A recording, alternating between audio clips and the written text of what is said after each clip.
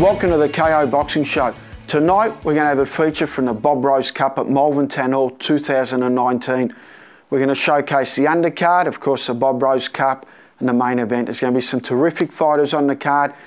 Guys like Matt Sheehan, Adam Koalas, Eamon Carlos, Georgie Payne, Corey Allen, Terry Zeramanis, some of the old favourites in the Malvern Town Hall.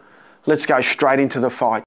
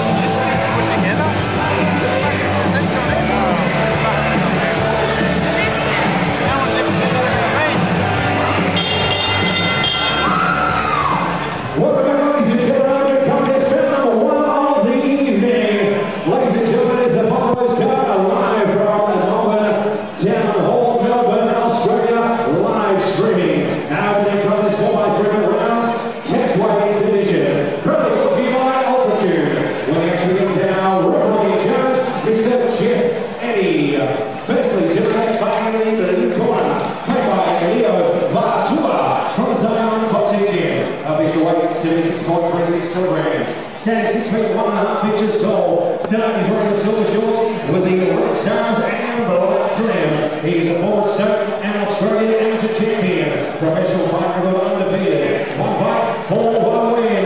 Ladies and gentlemen, please welcome Asher Wolf. And his opponent to the right, fighting out of the red corner. Trained by Ben Chua from Big Ben's Boxing Gym. Official weight 78 kilograms even. Standing 5 feet 10 inches tall. Tonight, ladies and gentlemen, he's wearing black shorts with a silver trim. Rank number 6 in Victoria and number 29 in Australia. 4 fights for 3 wins, fighting out of Mornington. Please welcome Corey Allen. Please. Guys, just remember we've been over the instructions, right? You listen to my instructions at all times, you can take yourself. Welcome to Malvern Town Hall. Big night tonight, Bob Rose Cup night. I'm joined with former world champion Barry Michael and current top 10 rated super middleweight Jade Mitchell. Welcome to Malvern Town Hall. Thanks very much, Pete. Great to be here with you two guys and sitting between you two and waiting for the first bell for our first fight of a great evening. Yeah, it's going to be a good night. The entire night we've got here, Baz and Pete, is very well matched. Congrats on putting together a great night of fights, Pete. Our first fight is at super middleweight, Asher Wolf up against Corey Allen. And this looks like a pretty good matchup. Corey Allen, we've seen him here before, and Asher Wolf 1 and zip from Queensland. Should be a good fight, Barry. Definitely. Two, relative novices with, 4 fights between them, 5 fights between them. Good to see Asher Wolf, in his second fight, stepping up against someone with a bit more experience. Looks to be in very good shape, does Asher Wolf. Both boys look like they're in good shape. But they do. They do. They both look in great nick. Asher Wolf, trained by Leo Vatua, and Corey Allen, trained by Big Ben Chua out at Big Ben's gym in Melbourne. So Corey Allen with the black and the white trestles, and Asher Wolf with the silver and red. Corey Allen certainly got some good artwork on his body there. Plenty of tattoos. It's a trend now, isn't it? Oh, it is, mate. It's I did a thing for Dipper's backyard barbecues at Pakenham a few weeks ago, and I tell you, there was that much ink walked in and out of this big supermarket. I've never seen so much ink in my life, and on the girls more than the men, maybe. You haven't got much ink yourself, have you, Barry? Not one. I'm the same. You, Jade? No, not a single tap, mate. 3 guys without a tattoo. I think that's a world record in today's society. But getting back to Usher Wolf, mate, he's undefeated. He's 1-0. He seems to be all right. Yeah, nice and relaxed. He seemed pretty cool against Corey Allen. Corey's, looking to, neither guy has landed a big shot yet. They're just feeling each other out in this opening round. That's often the way with the boys who are relative novices. It's until that first shot's landed, and these 4 rounds fight, fellas, it's the quick and the dead. They certainly open up as soon as that first big shot's landed. You're so right, Jade. It's like when you're a novice, you get in there and you sort of, you cop that first good shot, and then it's all on from there. But, that was a pretty good right hand there from Asher Wolf, short right hand.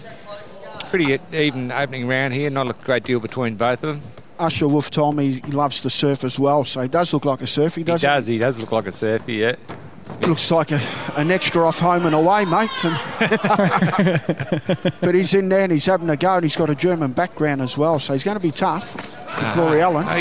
He's Asher Wolf, showing some good head movement there and good landing the jab well. He's starting to dominate with that jab, but he holds his head up very high, Asher Wolf, but very confident. Yes, it is very high, and he'd be well advised to get that chin down a little bit. Yep. But level of composure in only his second pro fight is impressive. For sure. A couple of good shots by Corey there. Good left hand, good right hand. How are we scoring this first round, guys? Oh. I lean towards Wolf, I think, fella. Yeah, I think I do too. He landed with the left jab quite a bit. Not a great deal in it, but probably towards Wolf marginally. Yep. Here we go. Usher Wolf and Corey Allen just landed some jabs. Wolf coming on strong there. Yeah, he likes to use that long left jab, but as I said, he holds his head up pretty high. He's pretty up the counter, but a good left right there from Asher Wolf and a good counter from Corey Allen. Yeah, he found a home for that right hand a few times there, Asher Wolf. Yep. You see the chin up in the air there. Yep. But landed that right hand, a couple of nice rights, and the only knock I'd have on that is as he's coming in behind that jab, he's sort of arriving before his punches at times, yep. which the novice boys will do, but just crowd the work a little bit there.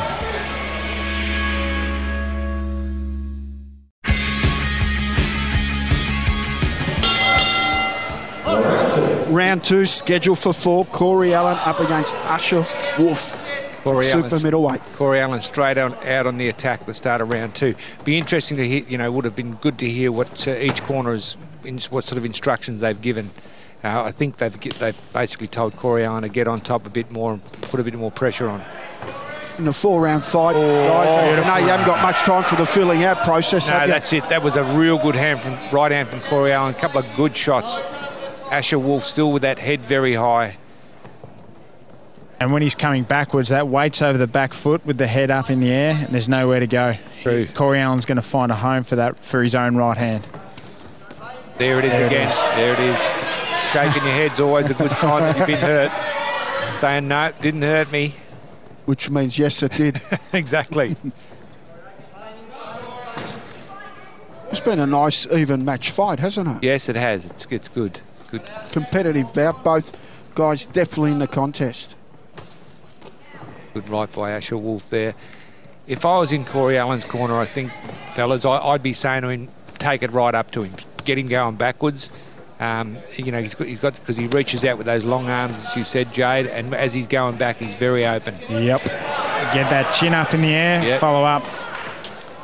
Even a few throwaways into the chest. Yep. I love doing that to make an opponent's head rise. And what I call by a throwaway punch is that you're setting up, you're getting your feet in position, you're letting a few go, and then you step in behind as the head rises. Honestly, one of the best shots is the left jab to the head, the right drive to the body, and you can really take a lot out of a guy with a right drive to the heart.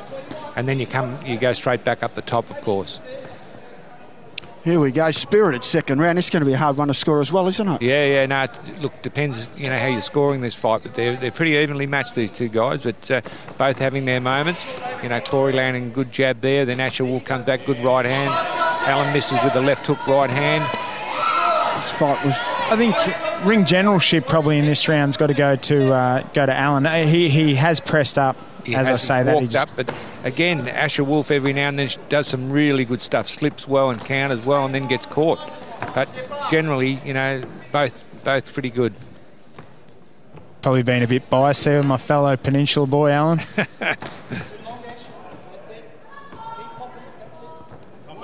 You've got probably catch up at the Portsea pub or Sereno pub there. You know what? I've actually never met Alan. Haven't you? I was just going to ask whether you work with him at all, Jade. No, mate. No. I tell you, Asher Wolf has got good reflexes. He's got good ability. He just needs to change some relatively easy things to change. Get his hands up, get his head down. Another competitive barrel. Tough round to score, I reckon. Great company, Ultra Tune. Sean Buckley does a lot of good things, doesn't he? And he's done some amazing things for boxing, and boxing needs the Sean Buckleys of the world, that's for sure. And good on you, Sean. You do a great job. And, you know, Pete, you put on some great shows. Good to be here. Here we go, Corey Allen, straight onto it. Look, I know Corey Allen's corner will be saying, mate, you need to get on top here. This fight's pretty close. It's 4 rounds. You need to just start, you know, we're getting to the home stretch now, start to extend. For sure. He needs to whack that pressure on. But Wolf's a sort of cool, calm and collected type of customer. We know his head's a bit high and he's a bit of a sort of novice-y type, but mate, he's nice and composed and tough, isn't he? He's nice and side on, which I love, and he moves well. He's got good reflexes. But, you know, just some basic things you'd try to change with him, especially, you know, how high he's got his shin. And he's been caught with quite a few shots, but at no stages he's been really badly hurt. And it is a competitive fight. Very competitive. Certainly plenty to build on there from Wolf. He's got some really nice attributes, but as you said, he's just got to iron out a few of those little mistakes. Exactly. He's actually up on his toes a little bit more now too, Bass. Yep. We're pretty sure with experience, Wolf's going to gain a lot of, you know, he's going to fix these sort of minor issues he has with a head up high and been a bit of a raw novice. The more he fights, I'm sure the more he's going to improve. And Corey Allen, the same. Let's not take anything away from Corey Allen. He's been great tonight. Yeah. Very well composed, neat. Corey's neat. He got his hands up, held high. I'd like to see Corey go to the body a bit more. You know, like, you know, a guy with his head held high, you go up the top and then you go down to the body, sort of up and down. You know, Corey's the shorter nugget of the two. Couple of good left hands from Corey Allen there, putting the pressure on here.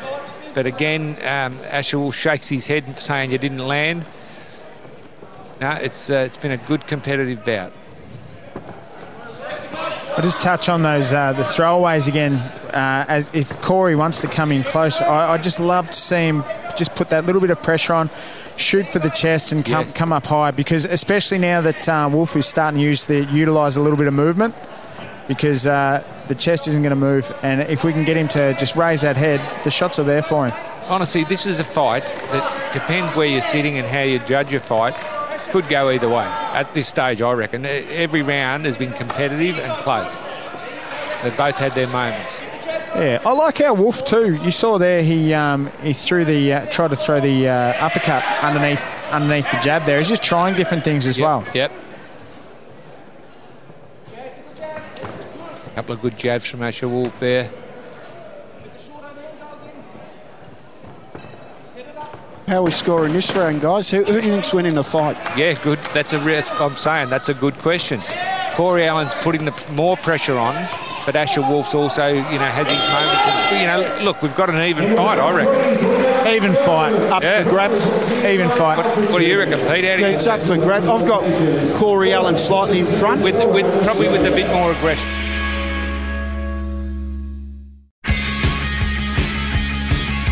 So what do you think, Wolf's in front or? Maybe. I love variation in fighters. I like to see between difference. you two guys, and you know you're leaning towards Wolf, Pete's leaning towards Corey Allen, and that's what I said about the judges, and that's how you can see this fight. Exactly right, Baz. This round could tell the story. More often than not, it does in these 4-round fights too, Baz. Good stiff, good right the body, good stiff jab the head from Corey Allen there, putting the pressure on. If I was in his corner, I would have said you need a big last round, stay on top and just keep throwing punches. Asher Wolf got good reflexes, moving away, using his jab, long distance jab. Alan, very neat, composed boxer though, isn't he? Yep. Took them together well. Is that right hand of the body you're talking about, Baz? Yeah, it's a great shot. It's easy, very easy to land, especially when you're against a guy that's got a good jab. As they jab, you throw the right straight to the body, and you throw it correctly, and you can't miss with it. Straight to the heart.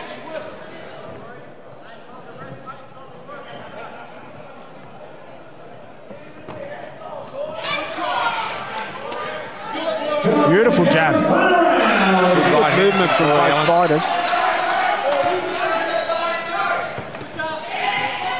Good right hand again from Allen.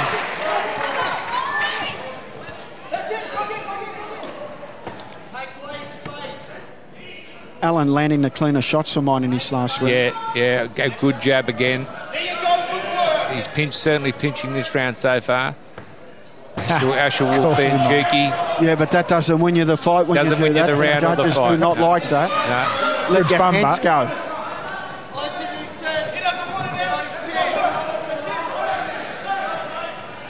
Very competitive first up fight, this. It is. It's a very good matchup. 1 minute to go. Oh, good. No, Corey Allen, good stiff jab there. Asher Wolf, being very cheeky and confident, but he's being nailed. Yeah, who wants it more? That's the way I see this right now. We're down the stretch, not long to go. Both have to really now just give it everything they've got, don't they, Barry? We wouldn't. How much longer we got? 30 seconds at the 30 most, I reckon. seconds. I think Allen's on top this round. Yeah, I've got Alan in front as well. Cleaner work in the final round here. Definitely Allen, fellas. Yep, undoubtedly, Jade. Oh, good right hand. Strong, good couple of good jabs from Asher. Good right hand. Oh, good Nice comeback. return. Good return. Excellent fight. The opening fight of the card. Here we go. 10 seconds to go. Oh, good stiff jab, yeah.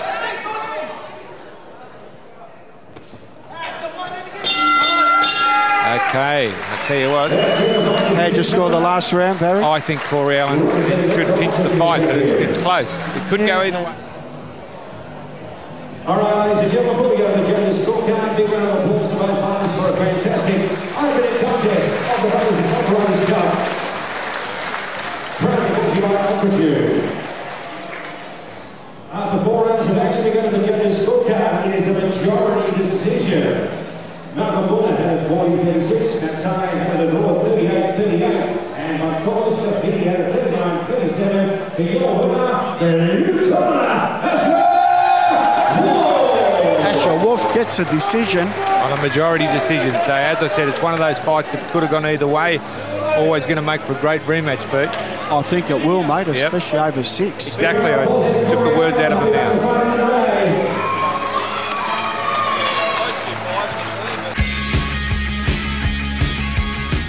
And as we keep saying, keep punching.